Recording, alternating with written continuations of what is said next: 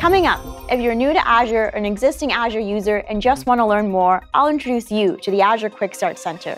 Azure Quickstart Center is the fastest way to explore and onboard yourself to Azure.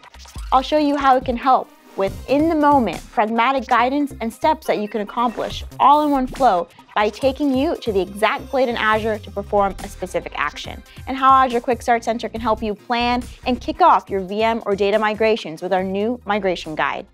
To find Azure Quickstart Center, you can access it under the All Services menu under the General category, and you can pin it to your left navigation by clicking on the star. You can also find it in global search by typing in Quickstart, and then when you arrive, you can pin it to your dashboard so you can find it when you come back to the portal. From here, you're presented with two main options. Setup guides, which guides you through what's needed to set up your environment for future success and help you plan to take steps towards Azure migration. And start a project, which allows you to learn as you build new workloads in Azure and quickly identify which service is best for your project. Let's dive into starting a new project. Here, I'm presented with 5 options I might want to choose from. These represent some of our core Azure scenarios that you might want to get started with if you're a new user. In this case, I want to create a web app, so I click on that. I can go directly to the Create a Web App by clicking any of these Create buttons for each, or I can learn more before I commit to creating a resource. I'll select the first option, Build and Host a Web App with Azure Web Apps, and as you can see, this gives me a quick view of what this Azure service is, why I need to use it, a sample reference architecture, and prerequisites. It even allows me to explore costs and see what I can get for free if I'm a free account customer. Next, by selecting Create, this takes me directly to the Create form to build my resource. By filling in my subscription information, the name of my web app, and some additional details, I can create my first web app in Azure. Similarly, if you're an IT administrator or cloud architect, you can get a guided and actionable experience for setting up your Azure environment. On the left navigation, you'll see a breakdown of the key items that you need to consider that we guide you on as you set up your Azure environment. These are structured steps for how to organize your resources so that way you can understand the hierarchy in which your resources are organized and take actions like creating your own resource group by clicking on this button, which takes you directly to the resource group create form.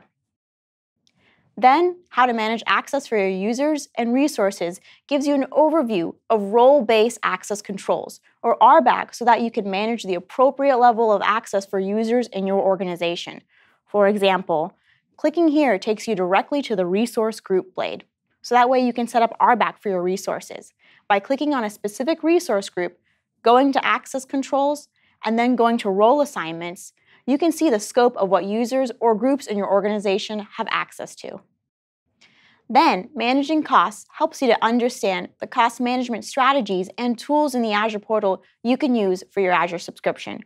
For example, by clicking on Cost Management and Billing, you'll get to an overview page of all of your subscriptions.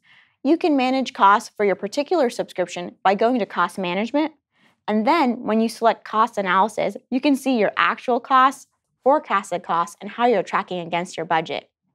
Equally, within governance, security, and compliance, we showcase the robust tools that Azure offers to set up the operational guardrails for your organization. For example, you can set up Azure policy to enforce rules on your resources, like restricting to certain SKUs or regions to enforce data sovereignty. By clicking on Assign a Policy, it takes you to the Azure Policy blade to review your overall resource compliance, and if you don't have any policy set up, you can click on Getting Started and assign a policy. Lastly, under Monitoring, Reporting, we show you how you can access complementary tools like Azure Monitor, Service Health, Advisor, and also Security Center, which allows you to explore your security dashboard to view your security score, recommendations, and more. Overall, you get step-by-step guidance on how to set up your Azure environment with Microsoft's recommended best practices, and the best part is you can do this all in one flow. We've also just added specific guidance on how to migrate to Azure. This gives you information on how to assess your current environment, prepare for migration, and make the shift to Azure. This is all built within the Azure portal and was developed with our fast track for Azure engineers who work with customers daily.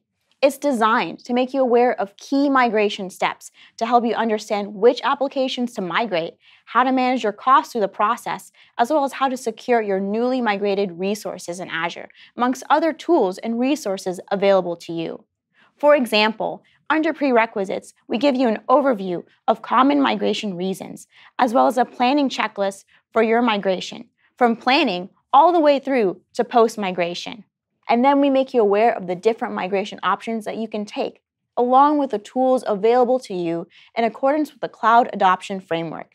You can follow our decision tree to understand what migration tools may be useful to you. Next, assessing your digital estate introduces you to the Azure Migrate tool. You can click on Create a Migration Project, which brings you to Azure Migrate. Here, you're given a choice of which resources you want to assess for migration. We'll pick virtual machines.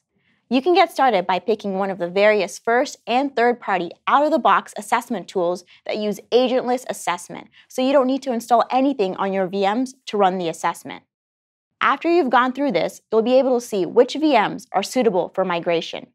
From there, you can move on to the actual migration, where we recommend the latest Azure Migrate capabilities to assist your migration. And in a similar way, if you have databases, we provide guidance for using the Azure Database Migration Service. Beyond resource suitability for migration, we give you the important guideline information on timelines and cost management, where you can see monthly cost estimates for compute and storage by storage type. So that was an overview of the Azure Quickstart Center.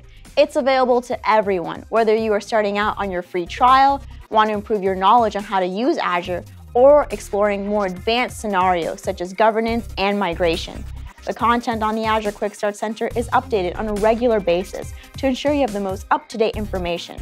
And one more thing, you can also access online courses offered by Microsoft directly from the Quickstart Center. Azure Quickstart Center is available to all Azure customers today. Try it for yourself and let us know your feedback on improvements and additional guidance you'd like to see at the link below. Thanks for watching.